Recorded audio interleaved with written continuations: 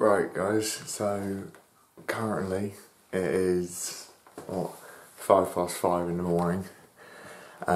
This is a weirder type of vlog, slash, I think labelled it a documentary, in our notes. Sorry, I'm not very energetic, I'm very tired, but today I'm travelling over to Oxford for a uni visit, but I've got to get this vlog done. So, I'm going to have a chat to you about Dyer's star theory analysis on the way to Oxford, because I've got a 2.5 hour journey, so I might as well make the use of that by chucking you guys on my dashboard and talking to you guys about that. So, yeah, I will see you guys in a second.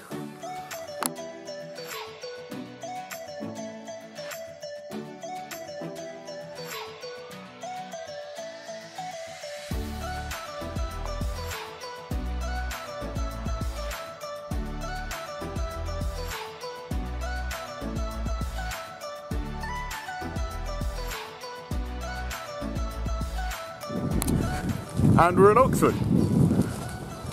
So yeah, I was going to be vlogging on the way here, but ended up basically not being able to because I had to concentrate on driving, which was probably the best idea. But yeah, so right, Dyer's star theory suggests that there's four sections to, or four types of artist.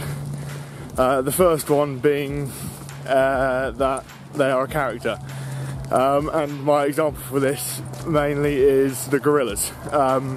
They're quite obviously a character because on stage and in all their music videos they appear as cartoons, whereas obviously in real life they're not. It consists of two members, one of which is the main guy from Blur.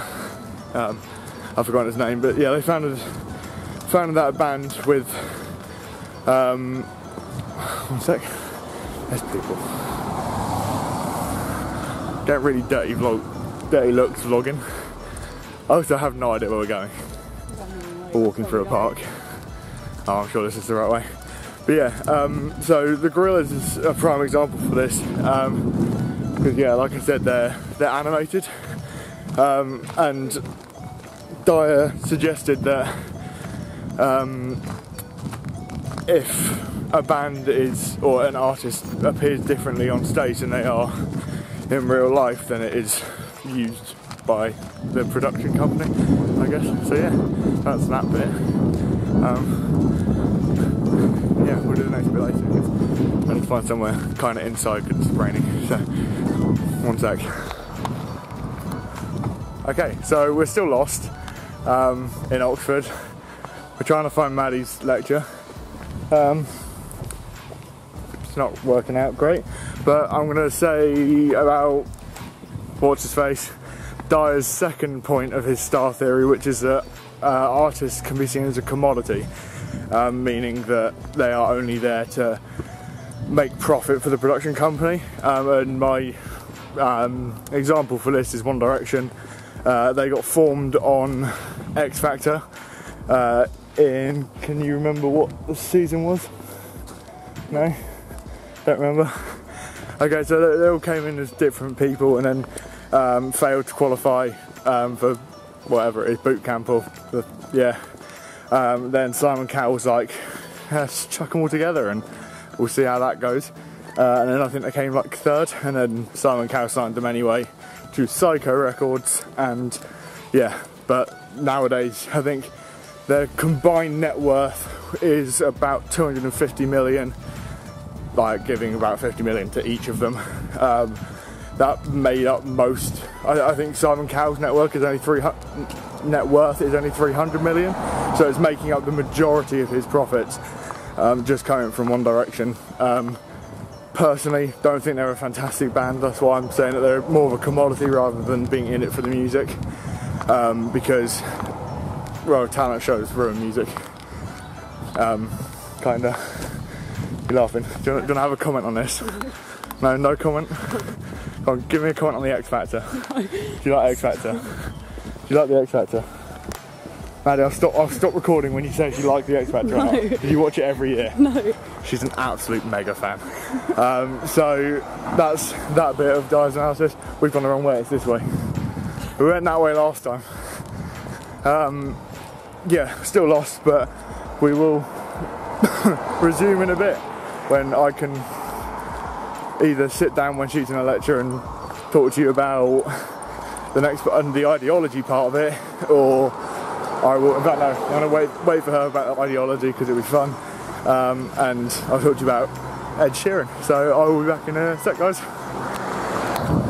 Okay, so we've just finished the nursing talk for Maddie. That was great fun for me. Maddie seemed to enjoy it though, so you know that was all good. But yeah, so yeah, we did end up finding where we were meant to go. We're now heading back. As we do that, I'm going to tell you about the third part of Dyer's analysis, which is that the artist will represent a culture or ideology. There's loads of different what's it called? Artists that will represent something. Like Coldplay do a lot of stuff with Oxfam and different charities. One sec. You got embarrassed? Yeah. Yeah. You walk back through the sad little park.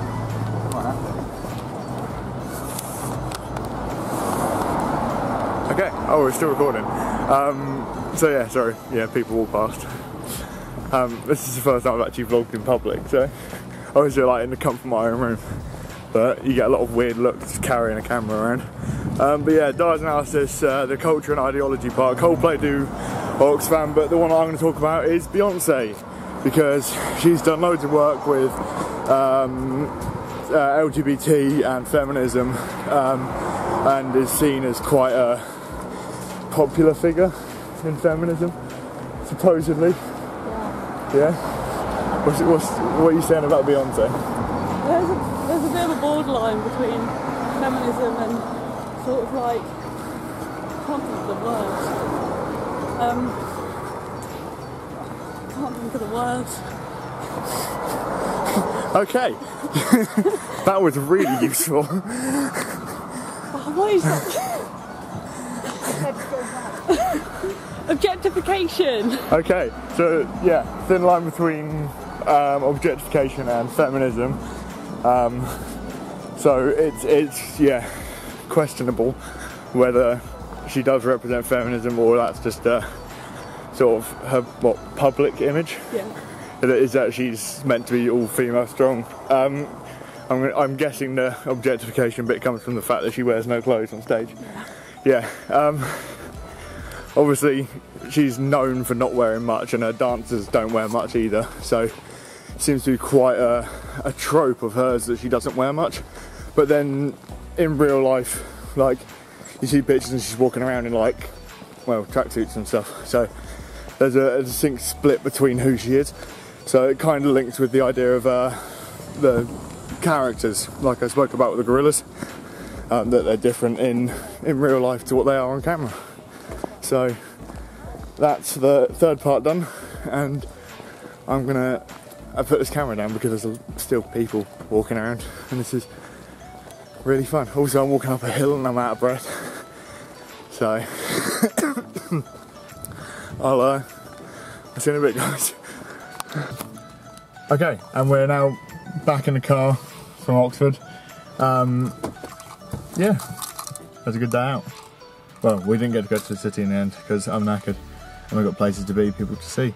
But the last part of Dyer's analysis, I'm going to talk about now, and I cannot remember what it's called because I think this one might be character now.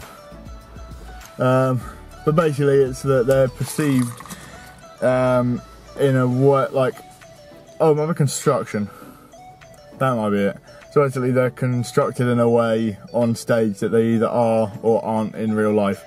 And the way that he explained it was that the artist has got to be ordinary and like sort of relatable, but also extraordinary.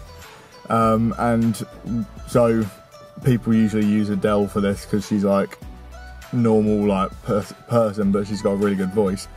But the one that I'm going to say is Ed Sheeran, being that he's quite relatable in terms of his songs and his lyrics that he puts to them, talking about, you know, Doritos and his latest songs. And like, although it's a metaphor, he talks about Lego and Lego House. But yeah, he's quite relatable in terms of how he sings and what he sings about. But at the same time, he's still a star because of how well he can play guitar, how well he sort of just does it all by himself, like using his loop pedals and whatever, although that's debatable according to the internet at Glastonbury. Was it Glastonbury? Yeah, I think so. Yeah? Okay. So yeah, that's 4 parts of Dyer's analysis. I've now got a 2.5-hour journey home, and I'll probably round up this vlog then. So I'll see you guys when I get there. Okay, so I was just editing the vlog and realised that I never actually rounded it up. Well, we did, but can't use that footage for undisclosed reasons. It might come up on the channel at some point. But yeah, that's my vlog on Dyer's analysis done. So yeah, hope you enjoyed that and found it somewhat informative. And I'll see you guys in the next vlog or documentary that I do. This is just editing his, so check out his channel for his more in-depth interviews about Dyer's analysis featuring some other people in our year. So, bye guys.